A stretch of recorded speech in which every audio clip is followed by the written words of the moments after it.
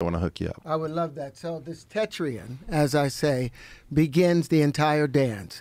It's I would call that would be Planck to me. That would be the proton. That would be the beginning of everything. You map 4 different things to this. You say, 1, it's dark matter. I said because it's interstitial. Wait 1 second. Okay.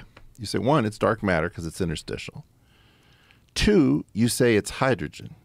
It becomes it takes 3, you say, well, look, it's got 4 electric and 4 magnetic because you associate the faces with electric and you associate with the vertices with the magnetic. You say, you go back to Walter Russell, who has this whole thing about exhaling and inhaling, expanding and contraction.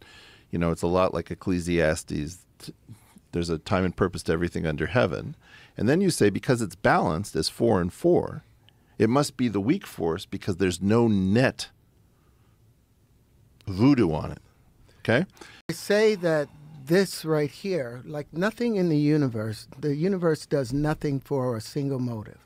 Everything has multiple purposes and accomplishes multiple things.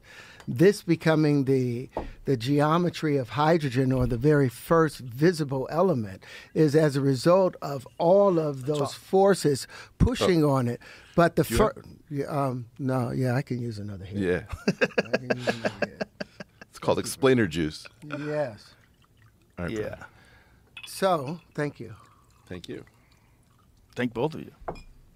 So, if we start with this as electricity, then we want to go to the very first phase from it. The first thing that happens to it is it decays. The first line of decay, and that first line of decay is literally just putting on 2 magnetic fields.